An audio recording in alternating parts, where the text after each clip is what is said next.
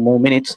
Okay, so but in the meantime, if you have any question, any doubt from the previous modules that we have completed, so then you can ask, or maybe from your class test also, if you have any question, any doubt, that you can ask now.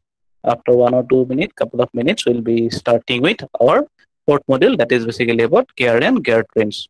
Okay, we have covered the first module, all those about mechanism, etc.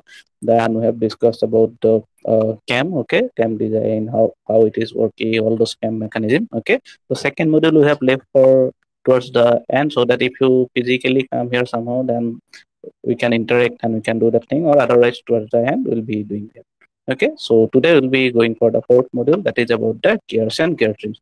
So just before starting the this particular module, let me ask you, if you have any doubt, any question, you can ask, or otherwise we'll start.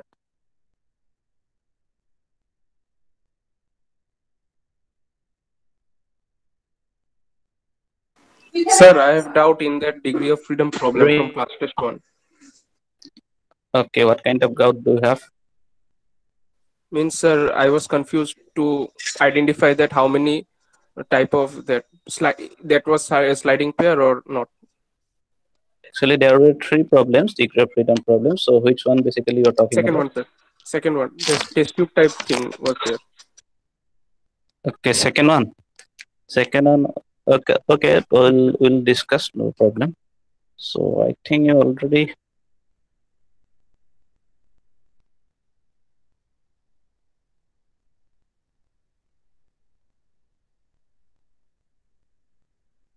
So this one. You're talking about this one, right? Sir, no, sir. First one. Sorry. So this one. Okay, so this one, I think I have once again I have given you as assignment. Yes, because I have seen that most of you have not attended this one. Okay, so I will not be giving the exact answer now because I have given this as an assignment. Okay, but any specific doubt if you have, you can ask me.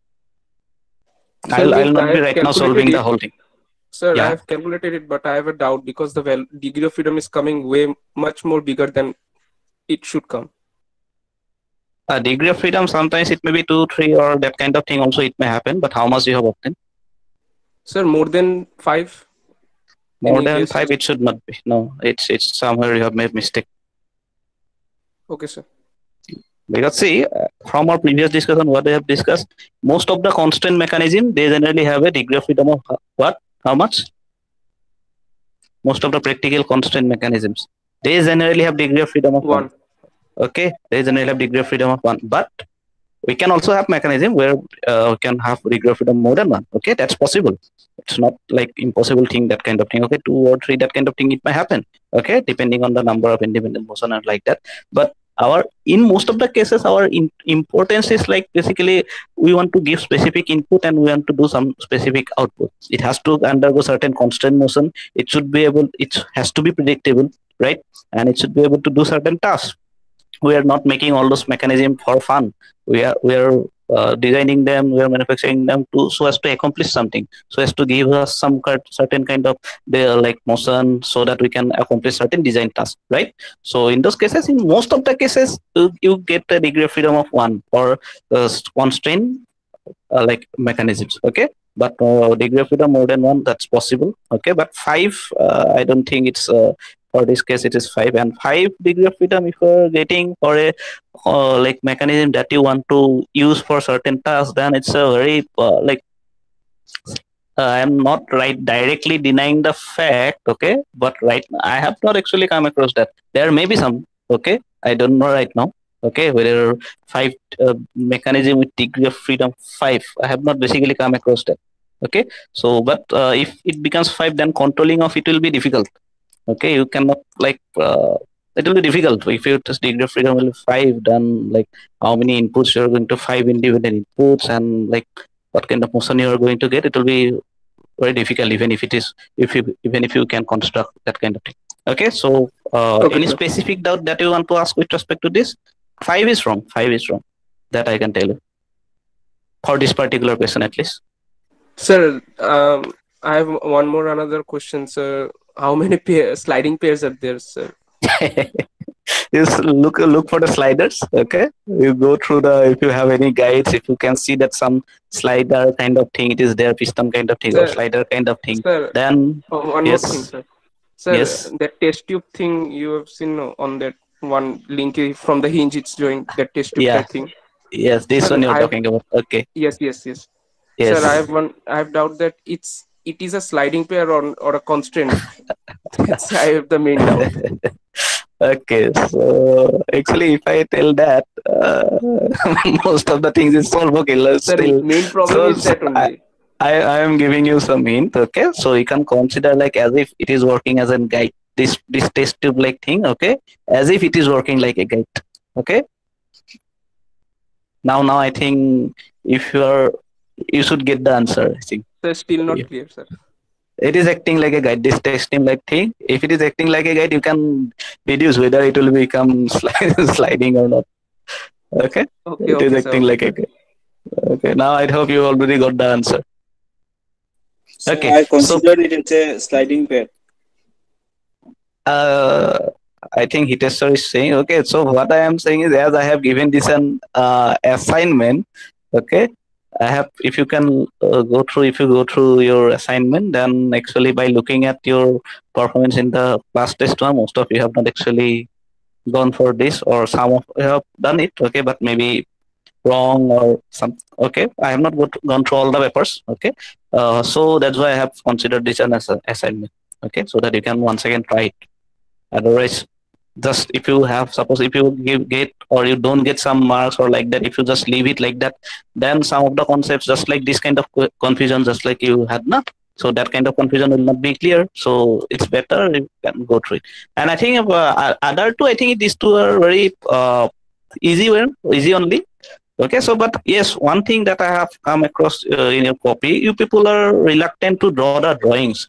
So see, if you can see, here it is written, use proper neat and level diagram wherever applicable. So it is expected that in the question, if you're, suppose if you're talking about explaining the slider mechanism working, you should draw it. Okay, so like that. Apart from that, for finding out degree of freedom of these problems, it's a must. You have to draw it. Most of, some of you are not drawing it, and if you don't draw it, and if you say suppose n equal to number of link n equal to suppose 12. Okay, so if you say like that, so how can anyone know whether you have just guessed it or you have actually properly calculated it or like that? Okay, so it should be considered properly. Okay, you have to draw it, you have to show in the figure. So like this one, okay, fixed link one, so this one will become second link. This is the whole tertiary link. 3, this 4, and this is fifth link. This is sixth, seventh. We have number 8. This link is number 9. This is once again 10. So this is 11. So this becomes 12. Correct? So this way you have to show it, you have to number them. Otherwise, we'll know whether you have just guessed it. So if you write n equal to 11 or like that, and if you mark them properly, suppose you have written n equal to 11, but you have shown up to 11, you have marked them properly. Suppose somehow you have to, suppose this link, you have missed it. Then if you can go for 11, then also you can expect somewhat more marks, because up to the other 11 you have done it properly. So step markings are always there, but if you don't draw the diagrams, then actually I should not give you any marks. Okay, understood importance of this diagram in the while solving degree of freedom problems? Yes or no? Yes, sir. Okay. Okay, similarly this one, I think this is very easy. Here one, this is fixed link, we have to number 1. Okay, this link is second link, this whole disk is kind of third link. Okay, and very easily you can say it's a Kamen follower only. Okay, so it is oscillating kind of follower that we have. About this hinge, it get oscillate. Okay, and here what kind of pair this will make? 2 and 3. Because of this particular context, what kind of pair will have in between 2 and 3? Yes, this will be a higher pair. Okay, and others here 1 and 2, like similarly this and 3, 1 and 3, they will be lower pair. So n equal to 3. Okay, and these are two lower pairs we have. Okay, P1 we have 2, and P2, that is higher pair, we have 1. Okay, so if you use the formula 3 whole into, we don't have any redundancy here. Okay, so if you use the formula for F, okay, so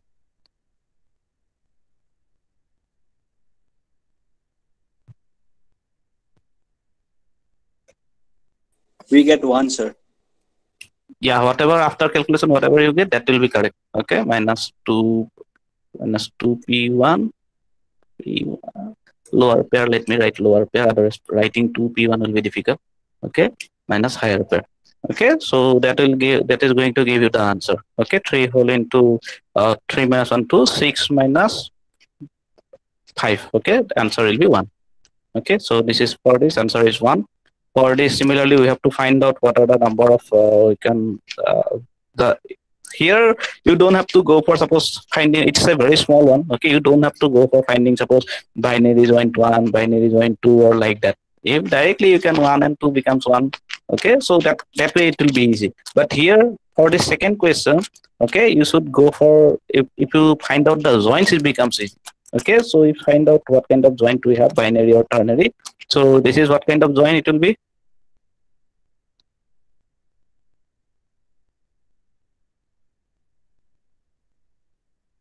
Anyone? What kind of joint it is? Binary or ternary? It's a binary.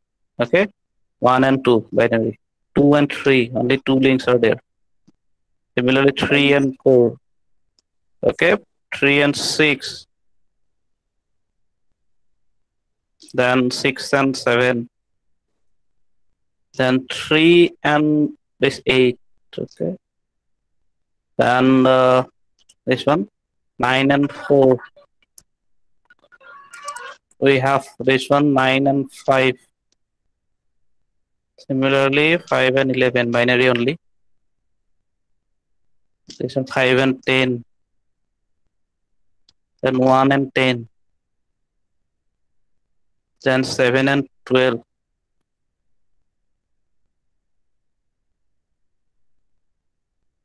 Yes, 1, 2, 3, 4, 5, 6, 7, 8, 9, 10, 11, 12. Okay, similarly this one 13, 1 and 12. 13.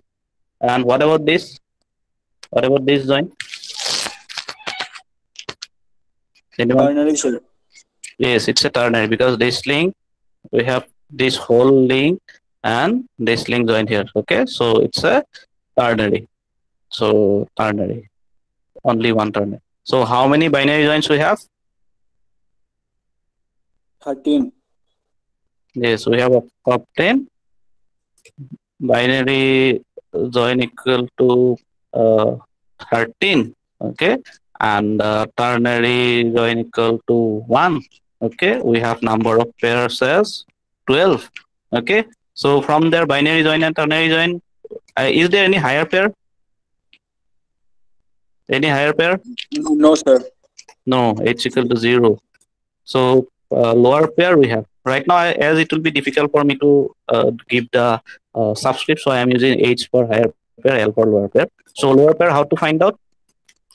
For 13 number of binary joint, so it will be 13 equivalent binary pair, plus for one ternary joint we will be having 2 right equivalent binary joint. Okay, so it's a 15. So from there, what you can find out, using f equal to 3 whole into this one, so f will become 3 into your n is 12 minus 1 minus lower pair is 15 minus higher pair is 0. So answer will be how much? Whatever you get. Okay, Sir, correct? 3. Yes. This will be 2 into 15. Yes, correct. 2 into 15. Okay, so 11 into 3, 33 minus 30. It will be 3. Yes, sir. 3. Okay. Yes, sir. So this is the answer for this. Similarly, this one, and this one I am not going to solve properly, but I have given you the hint. So it is basically as an assignment problem. Okay. So others, I think other problems it will be easy only. Other things was easy. How did you find this? How, whether it was too easy, moderate, difficult, too easy, easy, moderate, difficult. But how is your view? Was there anything that we have not discussed? Definitely not. Everything we have already discussed, right? So, okay. So I think there is no further doubt, or is there anything else?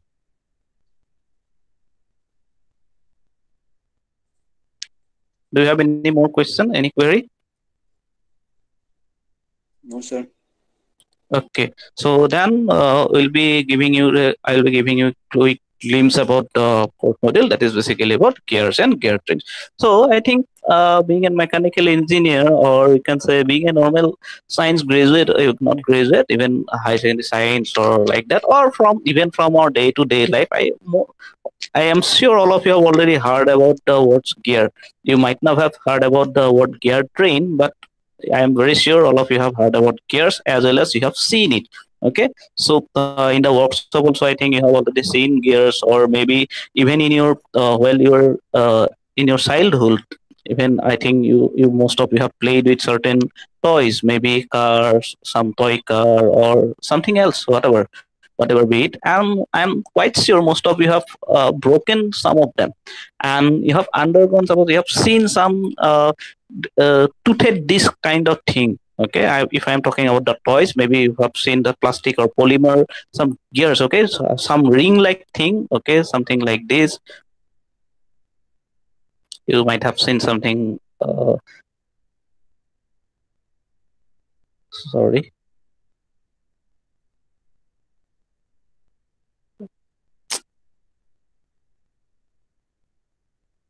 You might have come across something circular kind of thing. Forget about my drawing, and having some teeth here, right?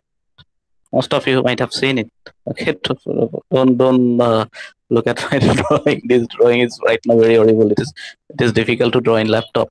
So I think most of you have seen it, right?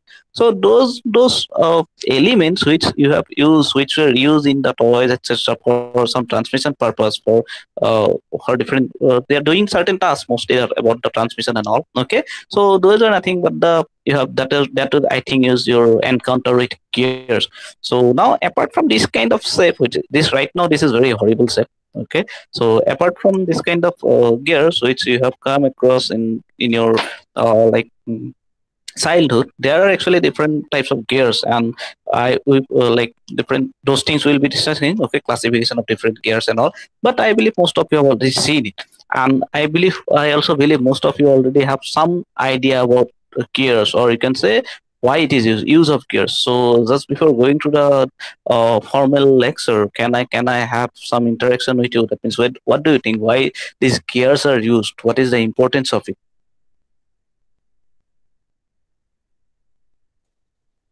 To reduce or increase the energy transmission. Energy transmission. Okay. You'll be using the word energy or something else?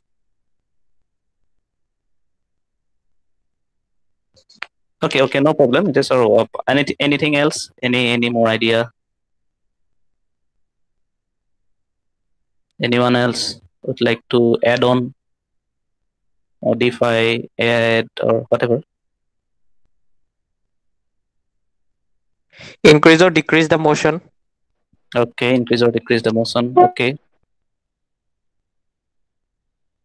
So power transmission. Power transmission. Okay. Okay. And anyone?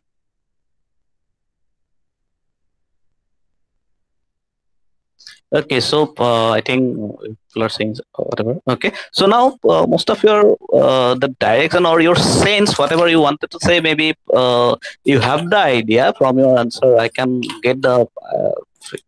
figure out that you generally have the idea, but maybe the proper terminologies or proper terms, or maybe some other implication of or importance of gear, maybe you don't have. So basically, you see what may happen. So as you're saying, like definitely from transmission and all those motion, etc. Okay, so yes, all of them are interrelated. Okay, what interrelated with one another. Okay, so now what may happen sometimes? See, your in most of the cases, what basically happens, suppose you have some right now motion, okay, which is at a particular location, and you want to have that particular motion in a particular sense. Suppose rotational motion we are talking about mostly, okay, because will be these gears, or you'll see that they are basically rotating element only. Okay, so now what may happen sometimes, suppose you may have some motion somewhere, suppose on a particular shaft you have a particular motion, maybe which is maybe the output of your from a motor or whatever. Okay, so but you have got the prime mover somewhere, okay, along with the shaft that we have, and actually your intention or your requirement is somewhere else. Okay, so and you require suppose that kind of rotational motion only, but somewhere else, which is not exactly at the point where you have got that particular motion. Okay, that means you want to transmit it. So in those cases, basically you have to have some elements or some mechanism that you have which will be able to do this particular task. So now in those kind of pictures, these gears or proper selection or meshing of proper gears, it comes into picture. So one possibility of using gears is like whenever you want to transmit motion from one shaft to another, okay, or between, it may be between a shaft or as well as a slide also. Okay, so in those cases basically like we go for using gears. Okay, so now your requirement may be just like I have discussed. Suppose in a particular location and a particular shaft you have got that particular motion, but suppose at a particular some other location which is not exactly that particular shaft, but at a particular another shaft maybe you want to transmit the motion, then you can use gears. Similarly, some other possibilities are also there. Sometimes what may happen, suppose you are having a particular clockwise directional motion which you have already obtained, but suppose for accomplishing your task, maybe you want anti-clockwise directional motion. So now how we can accomplish it? Once again, this also is possible by the proper successful meshing of two gears. Later on we'll see how basically it is working, but right now I am just talking about some of the possibilities, some of the utilization. Okay, so that can be one possibility. Similarly, sometimes you may have suppose you are having a particular motor whose output is suppose 1440 rpm, but suppose for doing your particular job done, you don't require that kind of rpm. Suppose your 500 rpm is your requirement, but your available rpm is suppose at the level of 1440 or 1500 or whatever rpm. Okay, that kind of motion that you have, but to accomplish your task, you know that suppose you need to have a rpm of suppose 500 rpm. Okay, so now how to accomplish it? So once again, if you can select proper gear arrangement, then this kind of motion conversion, okay, like either going like stepping up or stepping down, that's also is possible. Similarly, as this is if 1500 rpm you have and you require for 500 rpm to accomplish your task, that's also is possible. Similarly, if you want to have suppose 2000 rpm, 3000 rpm, suppose from that particular available rpm, that means you want to increase it, that also is possible with the help of proper selection of gears. Okay, up to this much, some of the application areas have you understood? Yes. Okay, now apart from that, sometimes the situation may be suppose you have the particular rotational motion available, okay, suppose it is moving in a clockwise direction, but at a particular other location you want the motion, but now once again clockwise direction motion only. Previously we have discussed about suppose here you require a clockwise directional fashion, okay, so that is available, and anti-clockwise you want it, so that's also is possible, we have discussed. And similarly, if we want the similar kind of motion, that means in the clockwise sense only, that also is possible, but for that intermediate gears we have to have, which we will see later on. Okay, how basically we accomplish all those things. Okay, so basically this is the basic, you can say, if you have to discuss about gears and gear trains, then we can just say that these gears generally are used to transmit motion in between or from one shaft to another, or between a shaft as well as a slide. Later on you will see sometimes maybe I believe all of you have already seen those in the late mission, all of you have seen, right? in the workshop, all of you have done your practical with left machine also, and there sometimes you sense the speed of it by changing by engaging proper gears. So that's also is there. Okay, changing the speed, that means sometimes stepping up, stepping down, that kind of thing. Similarly, slide also we have. Okay, so all those kind of cases we can accomplish by the use of proper gears. Now generally these gears, okay, they a single gear, whenever we are saying that gear, okay, to get that particular motion conversion or transmission of motion from one shaft to another, basically we must have at least two gears which has to be properly engaged. Okay, so it's a very important thing. So it has basically positive drive, they are known as the positive drives. Okay, and like success, actually it has to be, the gears has to be in properly, they has to be properly engaged. And you use the word meshing of gears, mesh, meshing, or sometimes mating, mating. So basically this meshing or mating of gears, they, what does they imply? They imply that the two gears, okay, by this time all of you already know. So the in the gears, basically we have some teeth, right? So from the figures, or maybe you can say from your previous knowledge, you already, I believe already you have seen some gears and all. Maybe I can show also maybe some figures. Okay, so suppose if you look at this particular figure, see basically we have to have, we'll be having some teeth. Okay, if you see gear A is there, gear B is here. So now to suppose gear A is the driver, suppose gear B is the driven. Okay, so in that particular shaft, this is the location of the shaft. Okay, and this is the location of the under shaft. Suppose let's consider the smaller gear is the driver one, and bigger is the suppose driven. So that means the smaller gear, it is mounted on this particular shaft. That means here we have got the motion available. Okay, already the prime movement is already here, and we wanted that, we want to transfer it up to suppose this particular shaft, we have to rotate. Okay, so in that particular case we have to select a proper set of gears. Okay, the dimensions also the dimensions. Okay, the module, the words will later on discuss what does it mean. Okay, module and all. Okay, so those are also important, and ultimately proper engagement of them, which you can see here. Okay, proper engagement of the teeth. Okay, or the meshing of teeth, meshing of teeth, also known as mating. Both are all are having same meaning. Okay, we don't use the word suppose the two gears are connected or like that. Generally we don't use their connected with each other. Okay, we can use it, but the proper words are like they are in mesh, proper mesh, mesh, or they are mating gears. Okay, they are, that means connected. Okay, they are engaged, its meaning is like that. Okay, so now in that particular case, as you can see, generally the gears on the periphery of it. Okay, so we generally have those teeth and all. Okay, and actually how does it accomplish whatever we are saying, that actually it transmit motion from one shaft to another. So in that particular case, it is actually accomplished by successfully engaging the teeth of the two mating gears.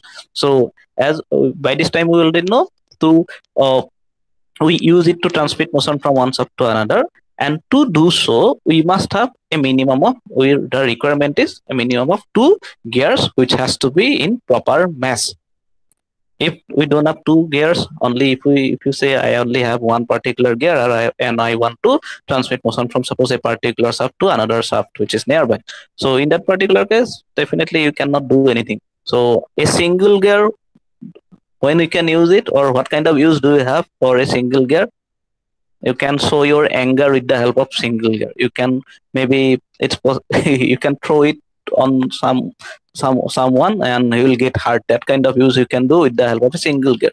Actually, a single gear, if you you are only having a particular single gear only, and if you want to transfer motion from one particular shaft to another, it's not possible. You have to have a minimum of two gears which has to be in proper mesh. Okay, so now in general, so basically as we have discussed that this particular task of transmission of motion, then from one shaft to another, it is accomplished by successfully engaging the teeth. So all, if you can look at this particular figure, okay, later on we'll show the animation also, we'll see the animation, etc. So actually you see that a particular set of gears are only teeth of the gears are only in contact. So even though we have got teeth throughout this particular periphery, okay, but at a given time, at a particular time, you can see that. So actually a particular set of only teacher and only in context. So we use some words like contact ratio and all, which we'll be discussing later on. Okay, so successfully they engage at a time, at a particular time, at a particular time. Okay, all the teach will not be engaged and all. So basically what basically happens, they successfully engage and transmit the motion. Okay, so now from this particular figure of the teeth of the gears, from this particular figure, as we have seen that basically the teeth are in contact. Okay, and thereby force transmission, torque transmission, all those things happens, and we get the movement. Once again, in the subsequent classes it will be more clear. Okay, so right now from this particular up to this much, whatever we have discussed, from this knowledge, can you tell me whether it will be a higher pair mechanism or lower pair mechanism? I believe all of you already recall higher pair is basically the links. I can consider this as one element, link gear B as another element, two element we can consider, okay, which are in contact, two links are in contact, you can consider like that. So in that particular case, we already know higher pair and lower pair. Lower pair means generally they have got surface contact, and higher pair line or point contact. So as we are saying that to the teeth, okay, at a particular location of the teeth only, okay, so they will be in contact. So generally they form higher pair mechanism. Okay, but we'll see there is another gear that is known as the worm and worm wheel. Okay, so basically they are having surface contact. So in that particular case, that particular double-threaded rotate worm and worm wheel, they becomes lower pair mechanism. But in general, if someone asks you whether gears they will be higher pair or lower pair, so it's a higher pair mechanism. Why? Because the teeth, basically the if I suppose this is the teeth from one gear, okay, suppose this is the teeth from another meeting gear. Suppose gear A from this side, and this is other. Okay, I'm not showing the other teeth. So basically they will be like at a particular point, actually, which is known as the pitch point. Later on we'll see all those terminologies. So basically that contact is there, and if we consider the 3D view, okay, so throughout the length or throughout the thickness of the gear, if you consider the contact is there, so then this particular point, okay, throughout the thickness it becomes a line contact. So that's why these gears, okay, as the contact is between the teeth from both the mating gears, so it has got a line contact generally, and that makes it a higher pair. Understood? Up to this much? Yes, sir. Okay, next will be like today only another point we will be discussing. So generally what happens, as even though we are saying that it is these gears, okay, we generally used to transmit motion from one sub to another, but the central distance between the two subs, central distance means this sub distance between the subs, so center to center from this sub, okay, if you look at this distance, so this distance is known as the central distance between the two mating gears or between the subs of the two mating gears. So this central distance, it's not a very large one. So the distance between the driving and driven sub, it is comparatively or relatively smaller as compared to some other drives that we also have. So some other drives are, I believe most of you have heard about belt drive or rope drive or chain drive. So these are also some other type of drive. Drive means we can accomplish for this motion transmission from one sub to another. So those are nothing but the drives. Okay, so there are some, apart from gear drive, we have all those belt drive, where belt is the element which transmit the motion. We have rope drive, by using ropes also we can do that. Similarly, we have chain drives. Okay, so like, if I think all of you have already seen in the bicycles and all, so how you pedal it and you drive it. Okay, so chain drive is possible, rope drive is there, belt drive, etc. it is there. So apart from that, we are most important that we are discussing is the gear drive. So this gear, in case of gear drive, basically what happens, they are rigid kind of drive. So these gears, they are rigid elements generally. Okay, but all those like rope, belts, chain, etc., they are flexible kind of drive. They undergo like deformation during their working, and generally this why gear drive is kind of rigid drive. Basically, they don't undergo, or its ideal situation is they should not undergo any deformation during the course of the transmission of motion. Okay, so generally they are rigid drive, and in that particular case, this central distance whenever you have to use, if you are talking of using gears to accomplish this transmission of motion from one shaft to another, then the central distance between the two shafts, that is the driving shaft or driven shaft, it is comparatively smaller as compared to bell drive, rope drive, or chain drive. So if your task is that from very up to a long distance you have to go or you have to transmit motion, so in that particular case, even though gear drive is an effective and effective means, but still if the central distance is very high, okay, if it is more, then it's not advisable to go for this gear drive. So in those cases we have bell drive, rope drive, chain drive, etc., etc. So this is some difference between these flexible drives like bell drive, rope drive, chain drive, and gear drive. Okay, so today we'll be stopping our discussion here. So in the next classes we'll be discussing about some advantage, how basically they work, different classification, etc., etc. Okay, so up to this much, if you have any question, you can ask me, or you can let me know whether the basic concept, okay, starting concept, you have understood or not. Understood, sir. Okay, others, what about others? Understood, sir. Okay, so then if you all of you have understood, and if you don't have any question, we'll stop today's class here and we'll meet in the next class. So thank you everyone for joining. I am stopping the recording.